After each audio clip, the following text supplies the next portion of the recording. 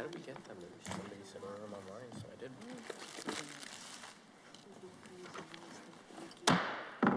Call a special meeting of the Brockton City Council for November 22nd, 2021. Would you please rise and salute the flag?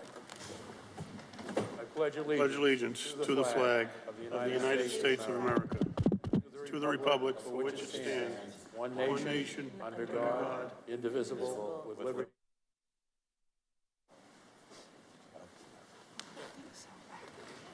Mr. Clerk, item number 1. Call of the meeting. Accepted and filed. Officer's return of notice. Accepted and filed. Number 3, hearing. Ordered that the City Council hereby determines the percentages of the local tax levy for fiscal year 2022 in accordance with the provisions of Mass General Law, Chapter 40, Section 56, to be borne by each class of real property as defined in Section 2A of Chapter 59 and personal property. Written and oral arguments will be taken at this time. All of the matters that could come before this body. Thank you, Mr. Clerk. Is there anyone who has not signed in who wishes to speak this evening? The reason we have you sign in is so that your name and address will be in the record. Anyone who has not signed in? The public hearing will consist of having each individual come up. You will have 4 minutes to make a presentation to the City Council. There won't be any questions and answers back and forth with us. This is an opportunity for us to hear your input on this particular issue. It's done every year. It's the least palatable meeting that we hold because no one likes to set the tax rate. A great deal of work has been done by both the Chief Financial Officer and the Board of Assessors, including Mr. O'Donnell, who was here. So with that, Mr. Clerk, do you have the list? I do. First speaker is Robert Ford. All right, Mr. Ford, come on up. You may take your mask off when you're at the podium. All right. And please feel free to adjust the microphone if you have to. So. All right. I don't think it's adjustable. How's that? That's good. Okay. Okay. My name is Robert Ford. I live up in Bonnie Street in Brockton, up in the Ward 6 section. And before I say anything, I just want to mention one of the biggest recurring problems in the city of Brockton is public apathy. You have a major election a few weeks ago, and you got 25% of the electorate turning out. And they're the first ones to complain when they get their tax bills. But that being said, my wife and I, we're both well into our 70s. Our only income is Social Security.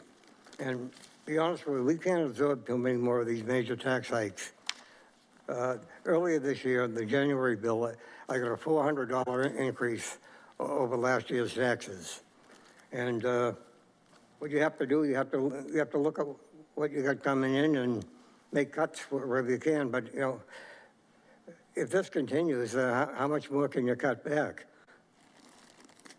You know, possibly, I know some other cities and towns, you know, give seniors a break maybe on a fixed income. I'm not the only one. There's many others that I've talked to that they're having a hard job, especially with this COVID thing that we're just getting over. And, you know, and you can't go to the Social Security Administration and ask for a pay raise. Unfortunately, it doesn't work that way. But, you know, one thing unique about Brockton is it's the only city that has 2 mayors, one that's elected and another guy that's calling the shots. And, you know, as far as what I see going on in the city, you know, as far as your tax dollars, how to work for you. You know, you stop at a traffic light and you see a high-end SUV with municipal plates pull alongside of you, you know, and, you know, are these your tax dollars, how to work for you? And then there's another thing too, there's substantial tax breaks if you're well connected in the city. I've got documentation a few years ago that a handful of people that were insiders here in the city got a total of $317,000 on their tax collectively. And you know, God help you if you go up and ask, go to the assessor's office and ask for a few bucks off, they show you the exit door. And, and then union contracts, this most recent one with the fire department, it's more than just a coincidence that they'll leave it hanging until just a few weeks before the election, and all of a sudden now we got the contract signed, and it's obvious what's going on there, and they leave it hanging for a year and a half, 2 years without signing, and now they're faced with giving these folks retroactive pay, and they don't put money in an escrow account. They have to go before the council to appropriate $150,000, $200,000 to cover the retroactive pay. One of my recommendations is that maybe we have an outside auditor come in and open the city's books from top to bottom and, see how much money we actually have and maybe make recommendations on how to run the organization a little bit more efficiently. And, like I say, 2020 and 2021, both years, the city, as far as residents are concerned, we saw major tax hikes. Like I say, I went up over 20% over last year's bill. And, and I'm at the point where, I've lived most of my life here in the city, but if it continues, I'm going to have to look for another place to live. I can only pay so much money. And that's about all I have to say. Thank you, and thank you for sticking to the time limit, Mr. Ford. Thank you. Mr. Clerk? Second speaker is Mark J. Osborne.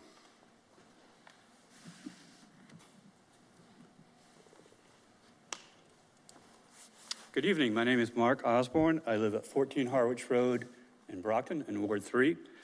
And I'm going to ask to yield my time to my friend Jamal Brathwaite because he's much more conversant with this issue than I am, if with permission.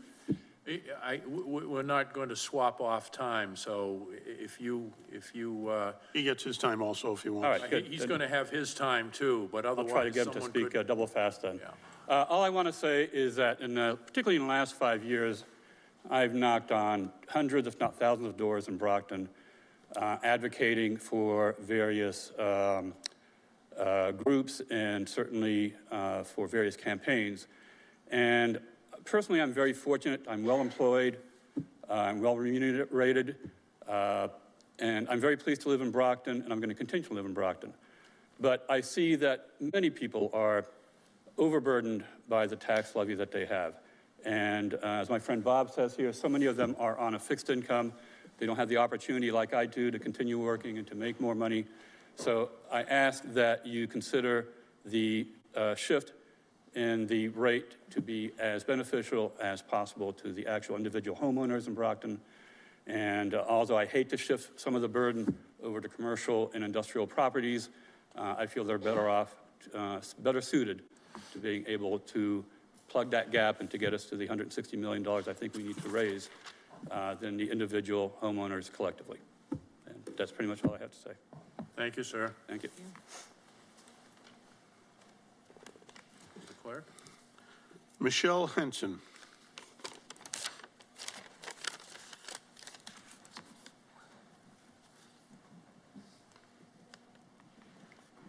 Hello? Please adjust that as you need. That's fine. Hello, my name is Michelle Henson. I live at 16 Ardsley Street, Ward 6.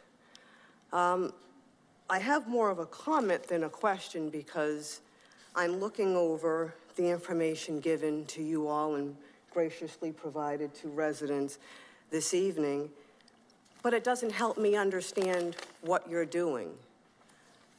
When I look at this residential exemption of up to 35%, it doesn't really explain who that might apply to. Do we have enough places like apartment buildings that can sustain such a shift? Would that shift really benefit enough residents Like Mr. Ford said, there are a lot of us seniors, some of us disabled, some of us trying to stay in our homes, age in place here in Brockton, here in this city that we love. And I want to make sure that you can make it easy for us. But I want to also ask that if the things that you're considering are actually something that are in fact helpful, are they things that you could implement that would benefit the residents of Brockton? And I would appreciate that going forward if you could make some of these things clearer to those of us who don't have everyone to ask on a regular basis to clarify these things for us. Make this stuff available to us. Make it clear to residents. You want us to participate? Give us the information. Give us what we need, because we're happy. A lot of us are more than happy to come up here and talk to you and say what we have to say, but it would be nice to be able to come up here with clear information. Thank you. Thank you.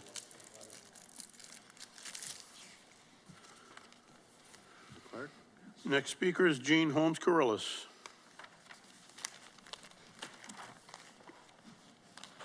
Good evening, all. Thank you. 65 Belcher Ave.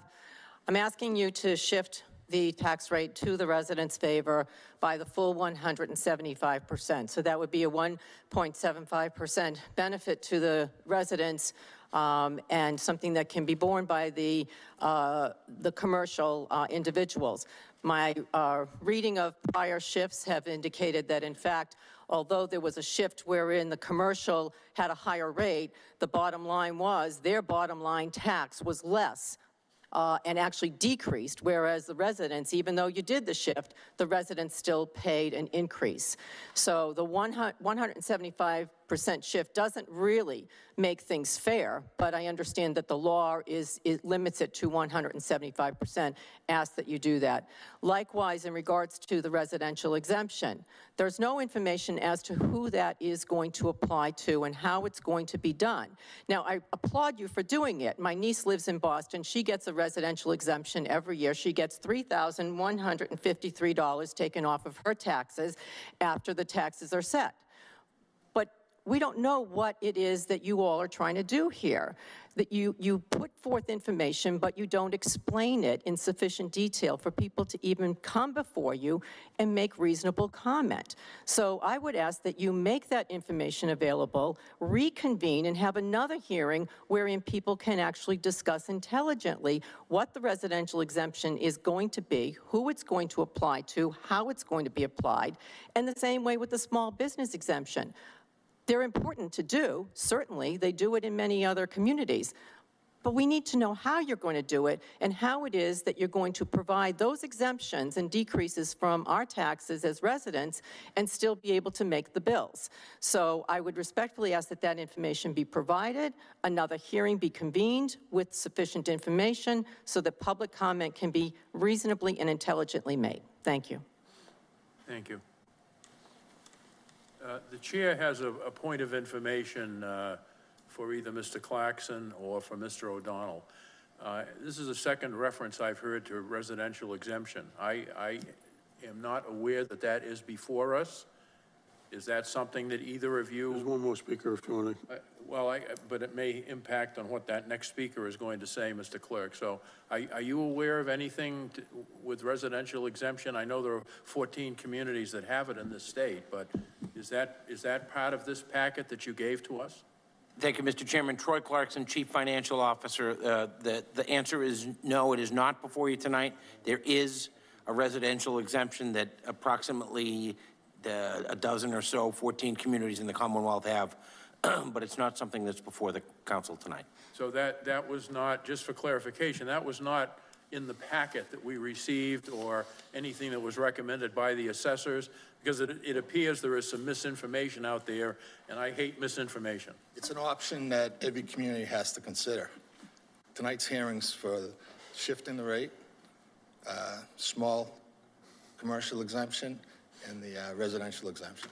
It is an option, and it is an option. You and I spoke about it. There's Yes. 14 communities that have it. Yeah, there's 14 or 16, Boston, Waltham, Cambridge, Somerville, Everett. But what would happen, I can explain it somewhat, I've looked into it. So it's the whole residential, like Councilor Rodriguez asked me a couple of years ago about this. He wanted to do it for 2s and 3s when they had that sharp increase, but it takes the whole residential class. So that's $8.4 billion of our tax levy. And all they'll do is shift it to non-owner occupied, high-end properties that are occupied, and they still keep that 8.4. It's not like shifting over to the commercial. It's still going to be born in that class. So it take quite a bit of analysis to figure out if it's a break even for the city. It might not be, as someone mentioned before. It might not be beneficial. It would take 2 to 3 months just to have people qualify. They got to bring in their federal tax returns, state tax returns, and 2 other forms of residing at that property, show evidence of residing.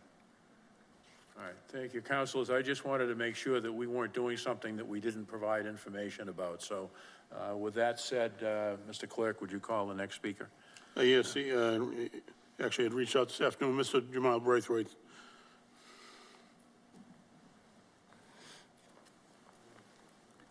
Hello, everyone. Good evening. My name is Jamal Brathwaite, 18 Parkview Lane. So today I'm here to advocate for three categories of relief for property owners here in the city of Brockton. First is regarding the residential factor. I'm advocating that there be a full 175% shift in that factor rate to provide relief for residential property owners, especially given the fact that the tax assessment on average increased by over 8% this year.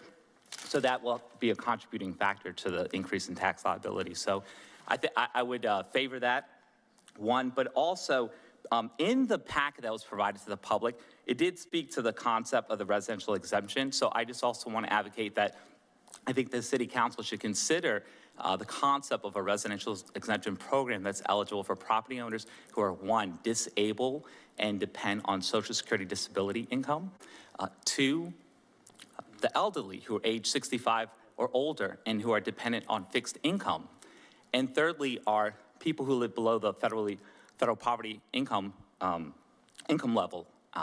They should also be considered. And fourthly, we should also consider property owners who invest in their properties that add value to the overall tax assessment system we have here in Brockton. So a program like that doesn't exist, but I think if it does that would motivate property owners to invest more in their properties, which is what we want. So overall, those are my recommendations, and I hope that you take that in consideration. Thank you. Thank you, sir. Thank you. That's it for people who've signed up. That's it. Is there anyone else that wish? Yes, sir. You? I came in after you. Oh, You can step forward. Yeah, just come up and just give us your name and address. And thank you. Hello. My name's Jed Horesco. I live in the Soko Lofts at 147 Center Street, H-R-E-S-K-O. Yes, I totally endorse the 175% shift also as for one of the reasons that Jamal had mentioned, which is the increase in valuation. In my case, my property that I'm in now, I bought in 2019. In 2018, the taxable value was 135. I'm going to round the numbers. 2019 was 164. In 2020 was 189. In 2021 was 228, or almost 229, and now it's almost $246,000. Now, is that in line with what I paid for it? Sure, I paid $255,000. Although I wonder why the assessments only recently caught up. But for me, effectively, what that means is my tax bill has gone up by 35% since I moved in. So when I moved in 2 years ago, almost 2 years to this day, my tax bill was about $2,550. And now, based on what I'm reading on my property card, and this is if you adopt the 175%, my tax bill would be $3,434, which would also be an increase over last year's tax bill.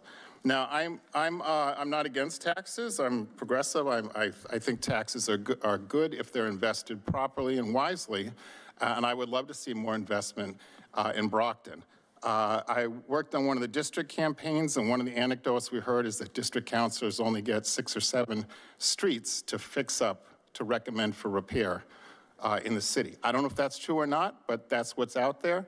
And not that taxes are only about the streets, but what I've seen with the streets so far doesn't inspire confidence. Whether the way the Forest Avenue was done, the little bit that was done right when school started, does not inspire confidence. And I think that unless we have transparency and we have more information given to the public, unless we fill the city auditor's position, it's hard for taxpayers to feel the best about investing. Again, I repeat, I'd be happy to invest more in Brockton, but we'd like to know where our money's going. So, and lastly on that point, I would highly recommend that the council and the administration, the council, consider Jamal Brathwaite to be the city auditor. I think he'd be a fantastic auditor for this city. Thank you. Thank you, sir. Anyone else? I don't have anybody else. Is there anyone else who would like to speak? Anyone else who would like to speak? Last call. Anyone else? If not, I declare the hearing closed.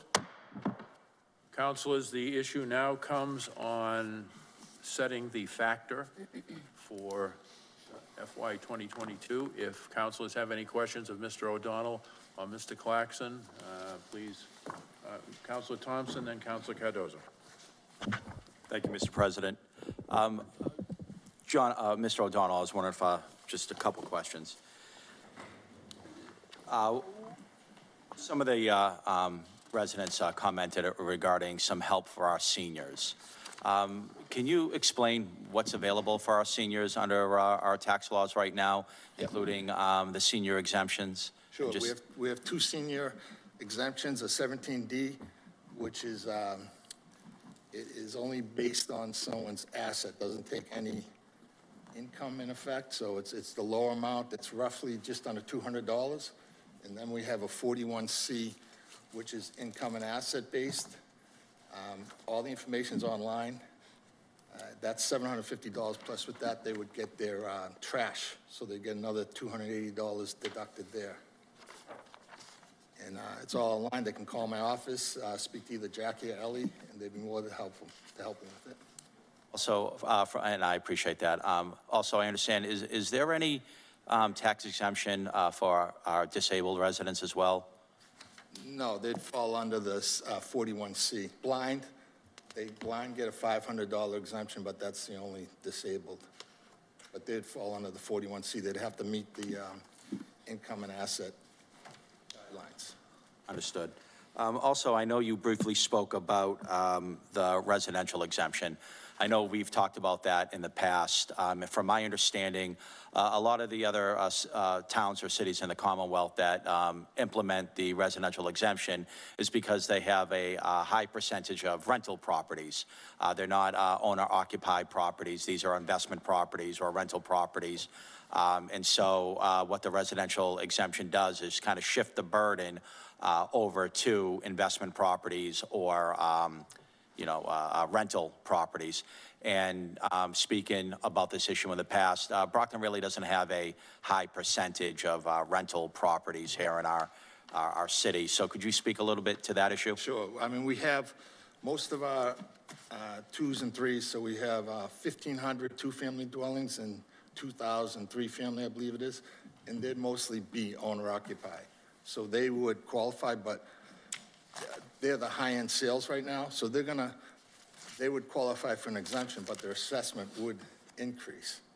So like I was saying before, how the burden stays the same, and we only have 405 roughly apartment complexes. That's from 4 units up. So we don't have a lot, we're not like Quincy or Everett, who has a lot of non-owner-occupied buildings. They have a lot of non-owner-occupied condos, but most of our condos are owner-occupied. And so if our 2-family, 3 families are mostly owner occupied, they would not be counted in the shift They would be counted in the shift. for the 2 apartments or 1 apartment that Oh, they're they not. get the whole exemption, but we'd have to do an analysis, see what, there's a break-even point that the Department of Revenue provides to us, will show you. But it's all gonna shift onto the lower price houses will get the most benefit, and then there'll be a point where everything over, say, 500,000, they won't receive the benefit as the lower price homes.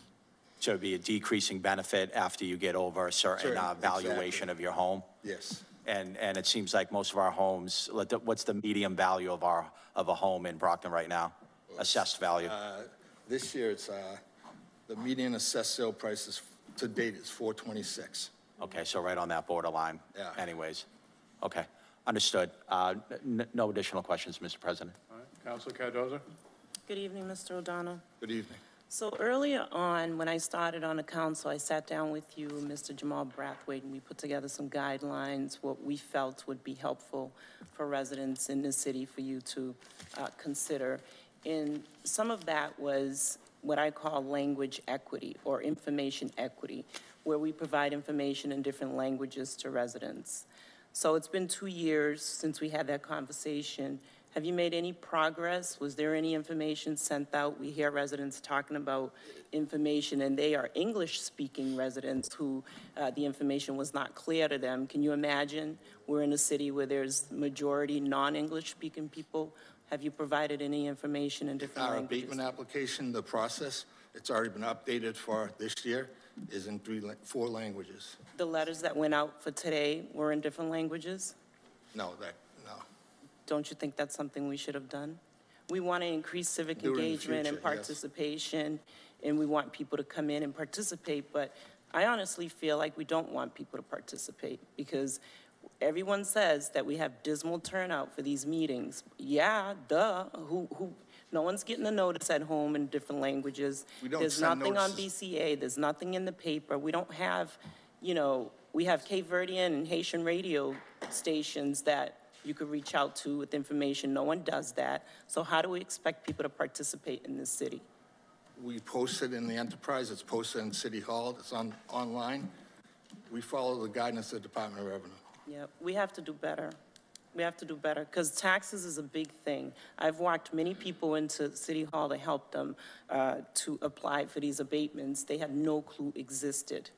So we want to be able to help people. We say we want to help people, but we're not providing information to folks That to let information them know is in that multiple languages. Listen, no one's reading the enterprise, okay? We have to do better. We should mail out in different languages so people are aware. We don't mail that information out. That's not something that's done. These people received a letter at home. Did they not? No. You didn't receive a letter? No one gets a letter at home. No. Don't you think that's something you should do? It's never done before. So they have to come to City Hall to find out that there is a meeting tonight about their taxes? No, it was posted online. If they don't read it on the enterprise? Well, we're not required to do that. I just think it's sad. It's a sad state of affairs in Brockton. You heard people mention that they don't even understand what's going on with the postings and, and what's posted in the enterprise in English. And there are many people in this city that don't speak English. So if we want them to participate, we should at least try. And that was some of the recommendations that we made to you earlier on, 2 years ago when I started. So I hope that at some point that's something that you would consider doing. Next year, the booklets will be in 3 languages. It's very sad. The only comment that I have is in reference to us spending our money more wisely. I think that Mr. Ford made an excellent point in Jed about an overhaul of our finances and making sure that the residents know exactly where these monies are being spent. I haven't seen an auditor. I've been here for 2 years. Mel was here in the beginning, and I would be able to reach out to her for questions, and then since then, nothing. So there's no checks and balances, and nobody knows what's going on this council, in my opinion. But it's sad. It's sad for the residents. I appreciate all of you for showing up tonight. Thank you so much, and I hope that we can get more engagement, more folks to come out in the future. Thank you, Mr. Chair. You're welcome. Counselor, the chair would say that nothing prevents a city councilor from holding an open meeting and presenting information in a bilingual way either. Anyone else? Councilor Mendez. Yes, just want to ask you a question. What is the deadline next year for people to file for their tax abatement? February 1st. February 1st. It's 30 days after the third quarter bill is issued. That is the complaint that I get from the residents. By the time they get their bills, in order for that timeline for them to file it, then it's already too late for that year. So when did they get notice that their tax bill is going to be either increasing or decreasing? January 1st. Yeah, so they only have 30 days. They can know now. Once the rate's set, all assessments are online. They've been online since October 28th. All new assessments have been out there. So right now, once we vote on this tonight, it'll be updated online. So if people are knowledgeable enough to go online and find out, then it will be on their card, on their property tax card. Exactly. Because the normal population, people, they just wait for the bills to come home. By that time, once they receive it, then it's time for them to file the tax abatement before they realize it's already past the deadline and then they miss it. So we have to do a better job just to let them know. So it'll be updated next week? It's already updated. Oh, it's already updated. Tax rate will be updated once it's finalized by the state. So all the assessments are updated. So even though they haven't received any changes on their bills, it's all there for them to find out? Yes. Okay, thank you for that information. Anyone over here? I keep favoring the left. Anyone over here seek We've recognition? noticed that. Yeah, you do. It's catching on. All right. We all set? Anyone I'll else? Just for the public, we are at 175 now, am I correct? Yes. All right. And again, this is more for the public, but one of the handouts indicates that the FY21 average single-family value was 310,596. I do understand that's gone up by about 10%. Yes. And that if the 175 factor were retained, the average single-family house would see a $267 increase in taxes. Is that correct? Yes, it is. And that's the handout that we Yeah, have. and better look at the median than the average. It's a little bit lower. Councilors, any, Councilor Monahan? I make a motion that we use the 175 factor. Second. Second. All right, there's been a motion made and properly seconded to retain the 175 factor. Any further discussion? If not, would the clerk please call the roll? Take your time. Yep.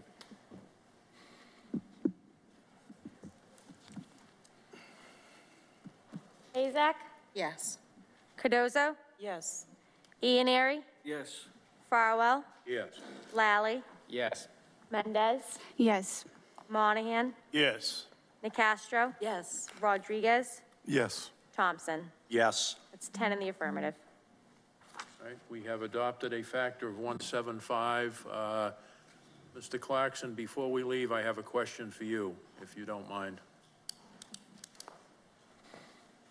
I was going to bring this up before the election, but it would have looked like a gimmick.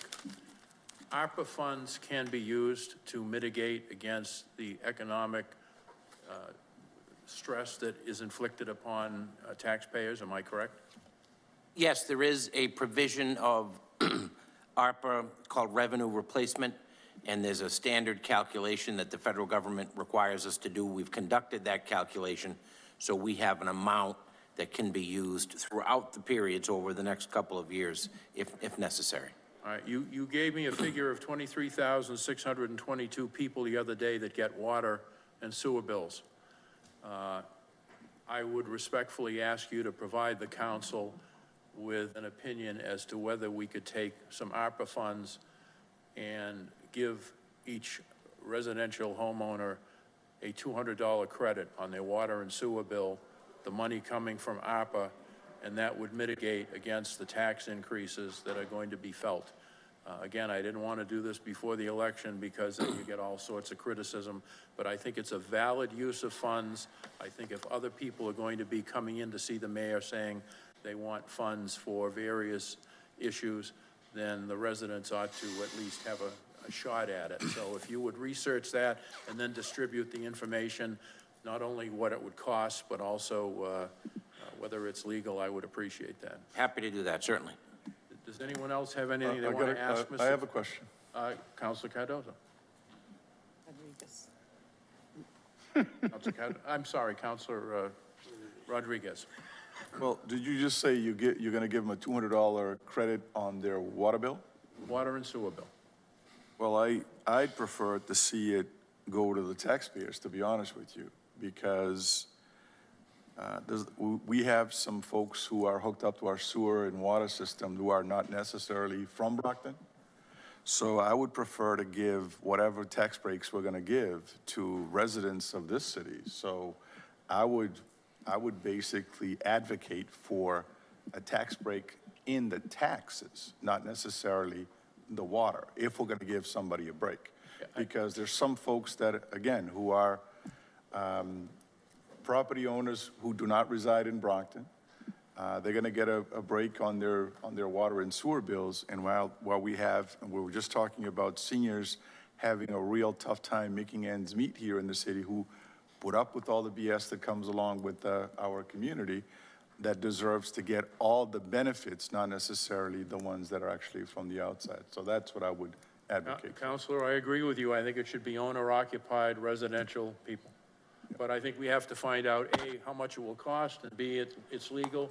And then after January, an order can be filed, work with the mayor and work it out, because there's only 6 months now to make up that arrearage. There are only 2 more tax payments. That's the tough part about setting the tax rate now. You can't amortize it over 4 payments. So, anyone else? I do, Mr. President. I couldn't see you. Councilor Azak. Thank you. Mr. O'Donnell, you gave us a breakdown on what 1.75 means for residential. Can you tell us what that means for the commercial?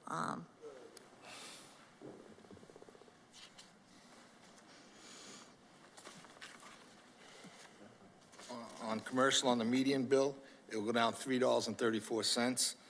And on, that's for commercial, and industrial, it'll go down $45.74. Okay, thank you. You're welcome. Thank you. All right, we're going to take a recess because we have to calculate now that the factor has been set. So, I'm good. well, we don't have to take a recess because we have a sharp legislative council here. I already emailed it. You were good. All right. You want to look Yep. it up? Do you want me to read it? Yeah, please do. Okay, so here's what the order will read. Order that the City Council hereby determines the percentages of the local tax levy in accordance with the provisions of MGL Chapter 40, Section 56, to be borne by each class of real property as defined by Section 2A of Chapter 59 and personal property. Residential, 73.7364. Commercial, 17.4426. Industrial, 3.3570. Personal property, 5.4640. The factor for such classification shall be 1.75. Somebody needs to make a motion to. Motion to approve it. Motion to approve. Second. All right, motion to approve properly seconded. Any further discussion? If not, will the clerk please call the roll? Azak? Yes. Cardozo? Yes. Ianary? Yes. Farwell? Yes. Lally? Yes. Mendez? Yes. Monahan? Yes. Castro? Yes. Rodriguez? Yes. Thompson? Yes. 10 in the affirmative. Is there a motion to reconsider in the hope that it does not prevail? So moved. Second. There's a motion made and properly seconded for reconsideration in the hope that it does not prevail. If you're in favor, raise your hand. If you're opposed, raise your hand. Reconsideration fails. There being no further business before this public hearing, we are adjourned.